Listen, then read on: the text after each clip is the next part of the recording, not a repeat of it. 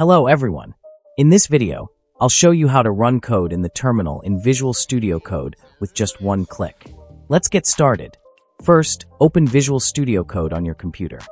Next, we need to download an extension.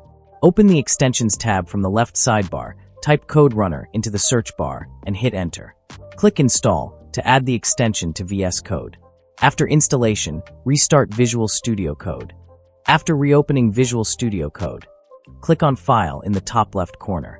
Then, go to Preferences and select Settings. Click on Extensions, and then look for Run Code Configuration. Scroll down a bit, and you should find a checkbox labeled Run Code in Terminal. Tick this box. Now, let's test it by running a Java program that prints the square of two numbers.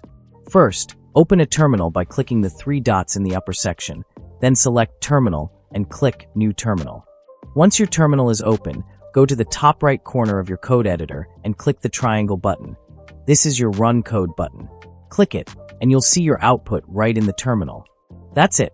You've just run your code in the terminal with one click. If you run into any issues, feel free to leave a comment below. Don't forget to like this video and subscribe to my channel for more tutorials. Thanks for watching, and bye.